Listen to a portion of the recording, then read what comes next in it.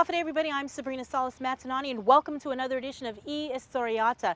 In May, 27 island nations will converge on Guam, each with a role to portray in FESPAC, but taking the leading role is Guam's theater delegation. Here's their story.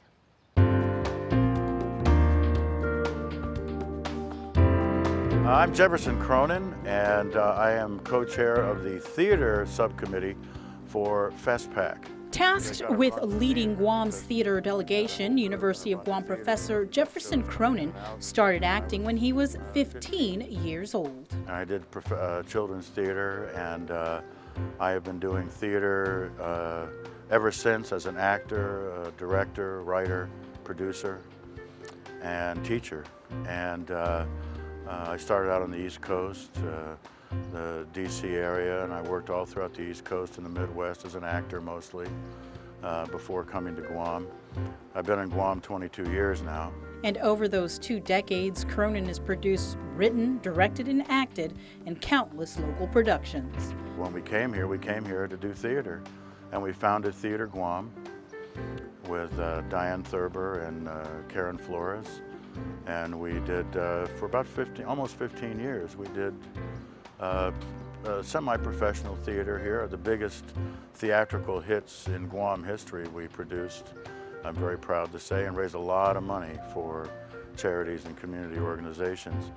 And so when the opportunity to do FESPAC came up, I jumped at it because this is an international event, you know.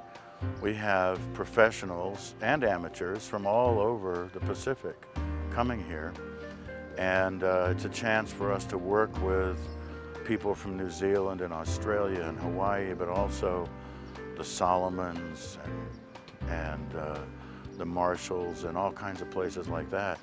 So it's a unique opportunity for an artist, and for Guam, of course, it's a unique opportunity because if this ever happens again, it'll be 50 years, you know, because FESPAC happens every 4 years and it rotates. Close to 30 of the island's finest performers, managers, and technicians comprise the FESPAC theater delegation.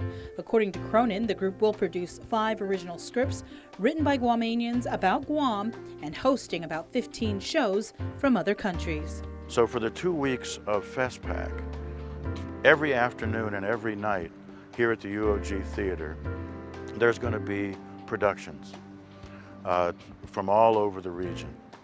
And we're very, very excited about this. We don't know what people are bringing, you know, what kind of plays they have. It's going to be fascinating. These are all originals from these countries and cultures. And it's going to be a fascinating experience. And I think the people of Guam, the locals, the biggest problem we're going to have is we can't see everything. Because, you know, there's something during FESPAC, the 2 weeks of FESPAC, there's something going on in every village, pretty much all the time. And so it's going to be fascinating, just the opportunity to observe all these great artists and craftspeople from all over the region, all over the Pacific. And in theater, we're very excited to be able to share what we have with them and perhaps more so learn from them. As an educator and lifelong theater person, Cronin says the most important aspect of the Festival of Pacific Arts for him is the doors it will open for Guam's theater delegates.